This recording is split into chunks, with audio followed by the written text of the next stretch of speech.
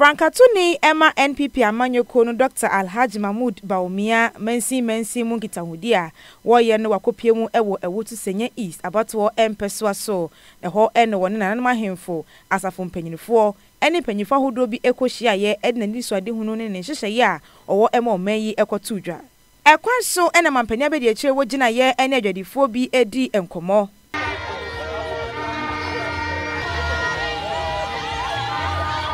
wofri hwan wakopie mu ewo Kasoa ODIKRO ahemfie eho na wode ne nhyehyeye enima wakuchire gu hɔ no mu aso obedi mampani a wobeye edi abo man ne wode to nananem anim. Acting Chairman NEEDS-KASOA Traditional Council no wono aso ene wo yedagomba hene ewo Kasoa ALHAJI AMINU ABDELLA edi to dwa hia hu behia se Ghana fo nyina beto aba ama Dr. ALHAJI Bawumia. You have changed the face of politics in Ghana.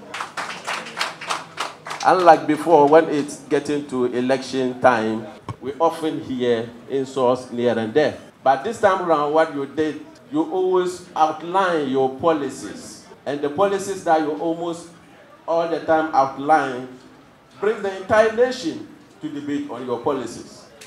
And these are the kind of leaders that we need in Ghana. Your doings is unprecedented. You are doing it all over the country. And inshallah, come 2025, we will see His Excellency, the President of the Republic, mention Dr.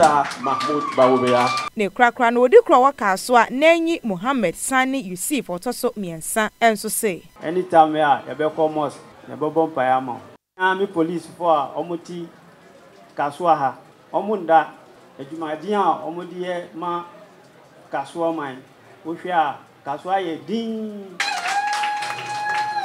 omosu mi bompa se uba omu salary nu ufa bin kan na enko suru ma